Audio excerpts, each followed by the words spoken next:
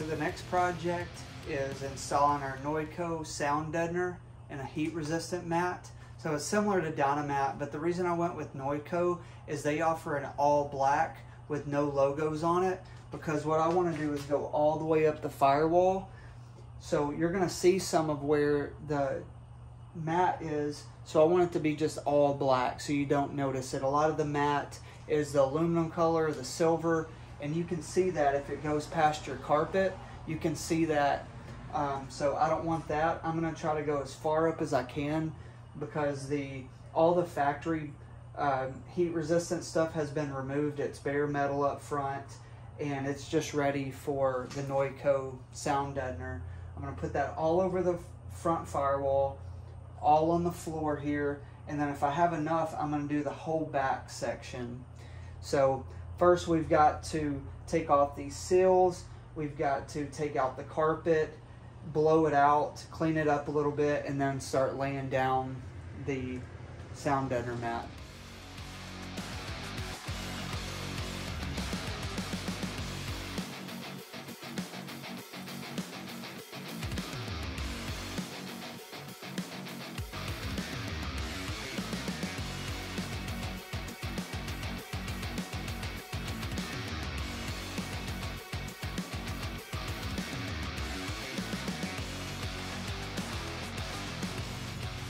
Got all the carpet out.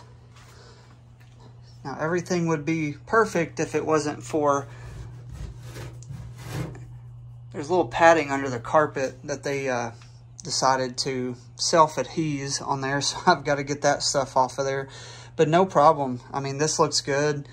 I've seen them way worse than this, so we'll blow this out with some air. We'll get that kind of felt stuff out of there. I'm still debating if I want to cut those little brackets for the gas tank off, and they don't really get in the way, but whenever you put the carpet there, you've got to cut out like a slit, and it just doesn't look good there. It doesn't look finished, so I'm probably just going to cut those out, and that way I can lay everything flat, get it all sound deadened.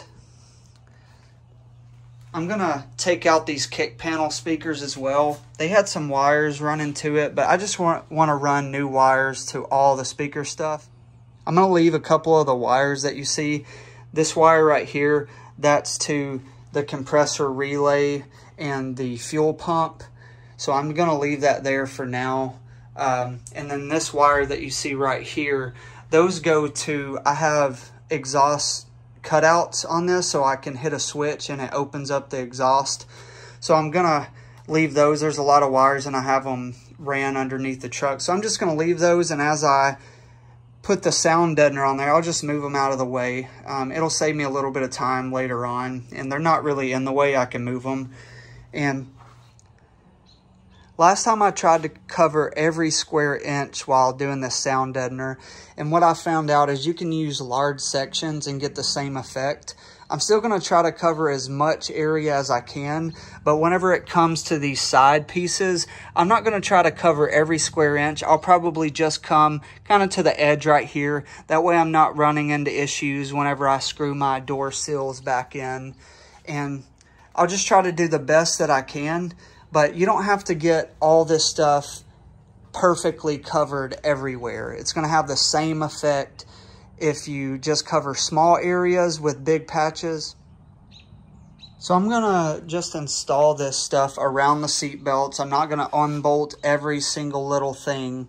That's something I did with the last truck, is I unbolted everything and I covered it all in the matting, and then it was a struggle to find out where all the holes to bolt everything back in was. And what I've read is you don't have to have every square inch of these floors covered to get the same effect. So I'm going to cover as much area as I can, but I'm going to go around the seat belts, around the wiring, and around any of the areas that I feel like things are going to bolt into. That way I don't lose the screw holes. One good thing is, if you are going to try to get every square inch of everything, whenever you get to the holes there, as you put that sheet, push your finger in and go ahead and cut those out with a razor knife and leave the hole there as you do it. Don't cover the whole thing like I did and then go back and try to find all your screw holes and where everything bolts up, because that was a pain. So as you put each little section, go ahead and cut out your holes. That way, whenever you're done laying it all out, you've already got your holes cut and you're ready to bolt everything back up. So next, I'm just gonna try to get some of that felt stuff off and then blow it out with an air hose to get some of the sunflower seeds over here and just some of the nastiness out of here. And then I'll start laying it down. Some people try to spray the whole thing with a primer or something like that. I'm not going to do that. The floor is pretty clean on here. It's not rusty or anything like that. And this is clean enough for that stuff to stick. And what I don't want to happen is a bunch of overspray get all over the nice interior of this. And I don't want to take the time to try to roll on a lizard skin or something like that. Although lizard skin is something I'd like to try in the future. It looks really awesome. But on this one, I'm going to use the Noico. Already had a box of it laying around. Where this isn't painted, I'm probably going to try to do the sound deadener all the way up to the back wall there. And eventually maybe mount some speakers or something back there. We'll see.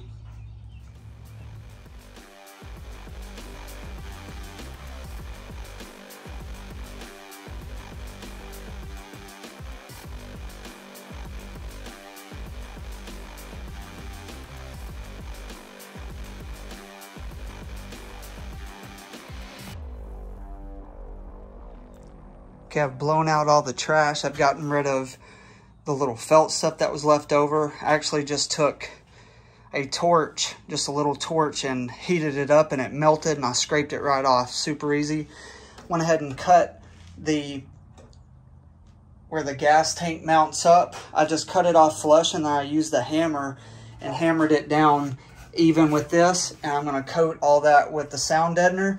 That way the carpet will lay flush over that and not have to cut a slit in the carpet and have this weird piece of metal sticking out. So, and that may help us whenever I go to put that snowed-in seat in. It may help me slide it further back away from the steering wheel. We'll see when it gets to there. But yeah, we'll start installing the sound deadener. Okay, so here's the stuff that I'm going to be using for this sound deadener installation. We've got the Noico. This is the 80 mil 36 square foot box. I've got a link for this in the description. And the reason I chose this, they're all about the same, but Dynamat being crazy expensive. But the reason I chose this one is all black. The Noico comes with the all black 80 mil. So as we put this in, it's going to be hard to see. If you go above the carpet or anywhere that's not covered, this is going to look just like your regular steel firewall. And this comes in big sections, which I like as well. Noico roller. And don't go cheap with the roller. I've used the plastic ones. They just aren't as good. This metal Noico one with the wooden handle, these are heavy duty, because what we'll want to do is we'll stick this down where we want it, and then we have to come back in with this and we'll push down on the sound deadener. And you'll see there's little triangles or little diamond patterns in this. I mean, when we push this down, those diamond patterns will go out, and that's how we know that we've installed it correctly. So the link for both of these things are in the description. You also just need a blade to cut with, and sometimes there's crevices that are hard to get into with this, but you can use the back side of this for curves or any kind of wood or anything that you have that has the contour of the place that you're trying to install it. But this is really heavy duty. I like this Noico stuff. I've used it twice. It's really good. The kill mat's great. I've never used Dynamat, but they're all just 80 mil, a lot of them. And then this 36 foot box, I think, was about $60, and then $10 for the roller. So we're going to start from the passenger side here on the lip. And something about this Noico, it comes in these big sections here. So don't feel like you have to use the whole section. If it's easier for you to cut it into smaller pieces to do the contours that you're doing, then by all means do that. So I'm gonna start off with one big piece, and I'm gonna go all the way up the firewall as far as I can and start there, and then go down and work towards the back of the cab. So what I like to do is, before I start sticking this on, before I pull that adhesive backing off, I like to just get down there and put the piece where I think it needs to go and see what needs to be trimmed or what it's going to hit.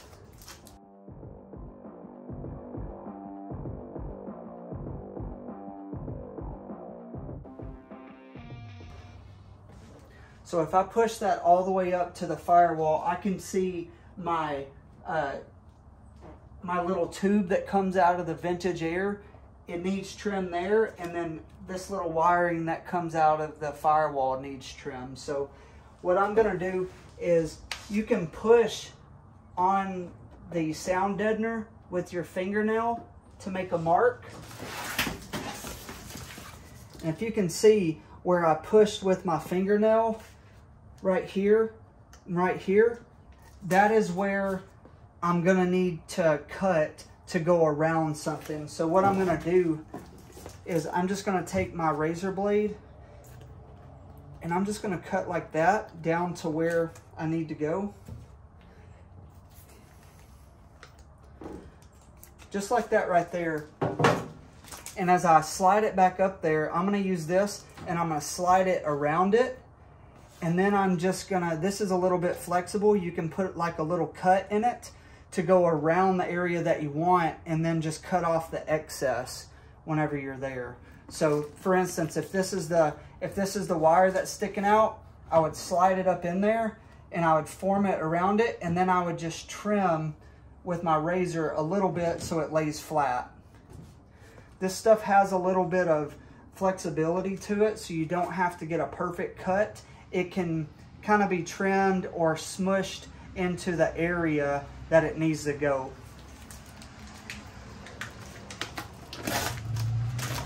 So now, what I do is I'll pull out part of the adhesive backing, not the whole sheet yet, but just like the front piece, just like that.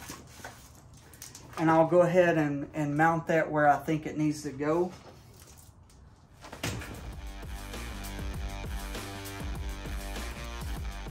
On these side pieces, what I'm looking for is this crease here to be exactly where I need it on the side, because this doesn't matter if it's square, but on the right side, I want that square all the way back.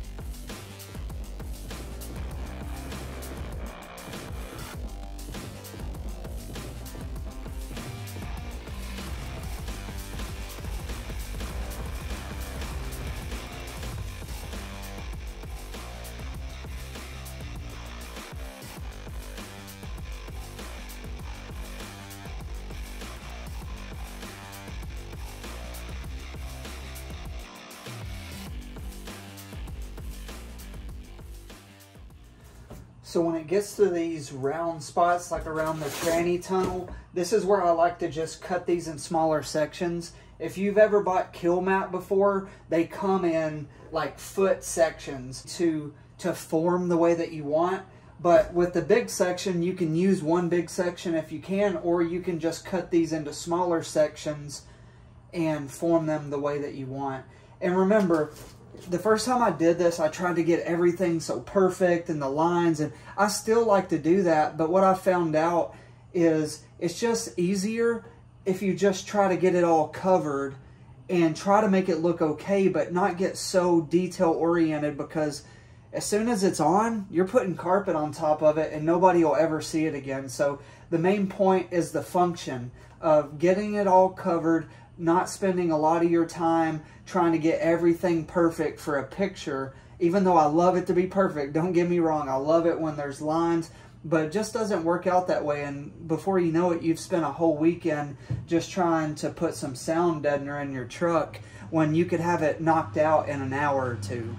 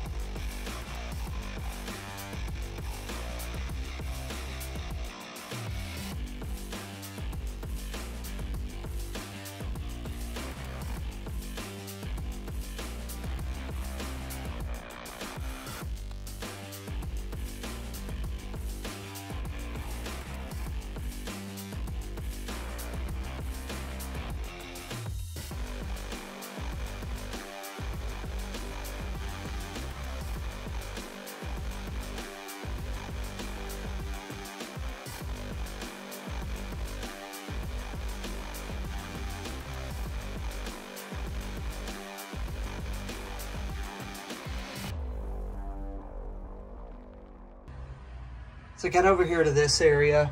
I just cut out a little notch where the high beam, low beam goes in. As you can see in all these little crevices, sorry about the shadow, I use the end of the roller to push down into those. And that's just kind of how it looks. I cut that in a smaller piece so I could get the bend of the floor, and I'll continue to move it over. There's not much to this. On the corner cuts are a little bit difficult. If you feel like it's not folding over, just make a slight cut right in the corner of where it needs to bend, then stick it all down and let it overlap over each other. Took me a couple tries to figure out how to make it lay down the best, but once you get it going, it's not too bad.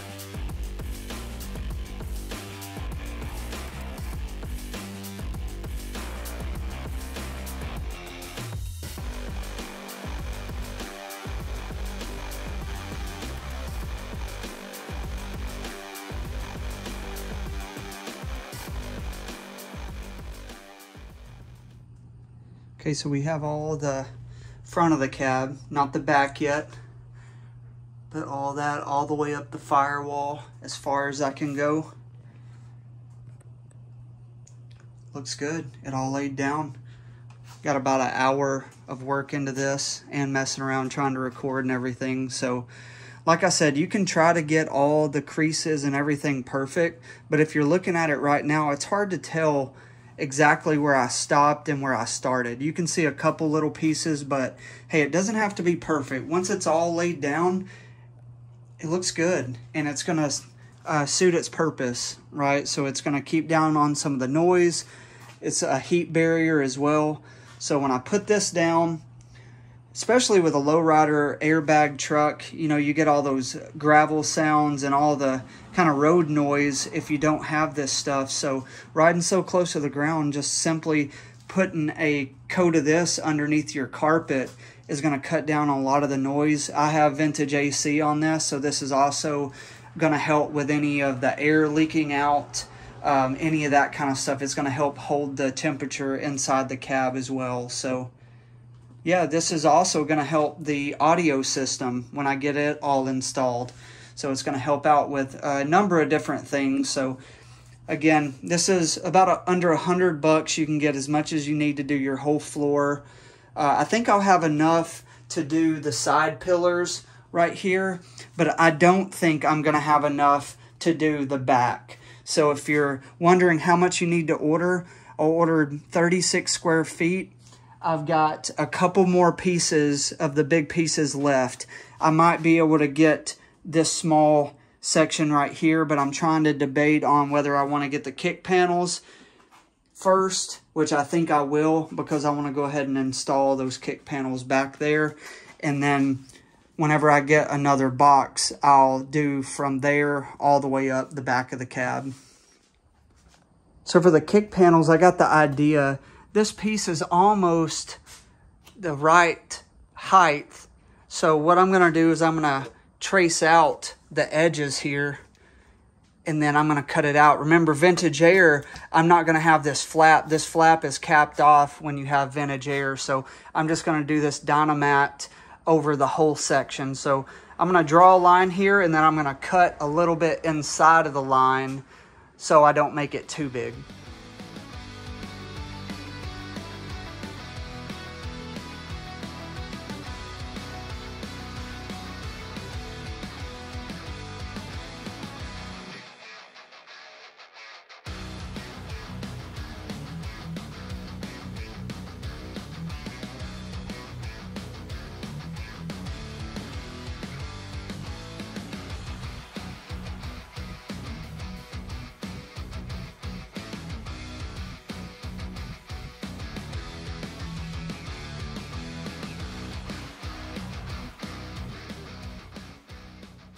So I think I've collected enough pieces to go ahead and cover this back section, just the bottom part here. It's going to be hard to get all these bolts, so I'm just going to lay it, and I'm going to kind of show you the process that I use to get contours and things like that. Again, this doesn't have to be perfect. The carpet is going to hide this. I just want to get everything covered and soundproofed. And then I'm going to order one more small box to do the whole back of the cab at a later time. So if I cover this, I can go ahead and get my carpet back in. I want to run some speaker lines underneath the carpet to go to where my radio is going to go.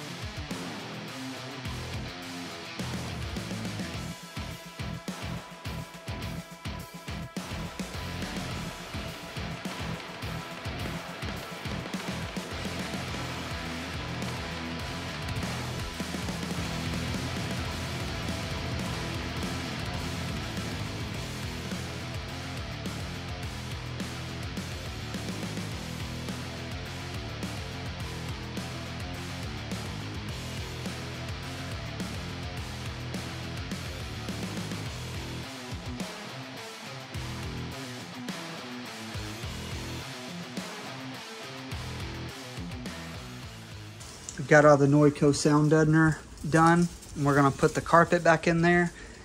I'm gonna run some wires for the speakers, and then I'll put the kick panels back in. And then next we'll be installing our Bluetooth radio.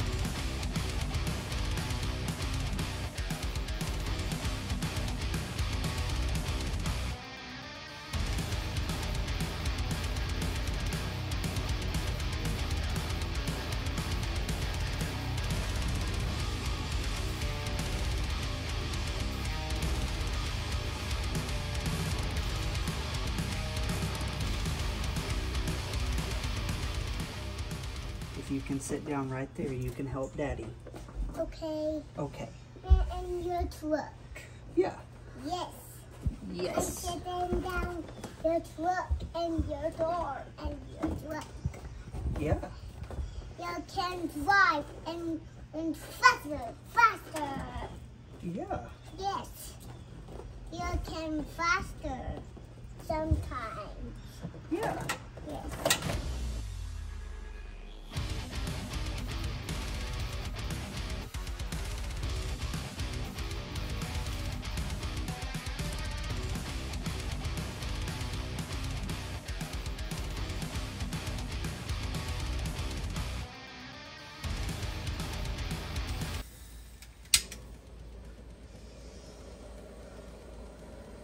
That's water.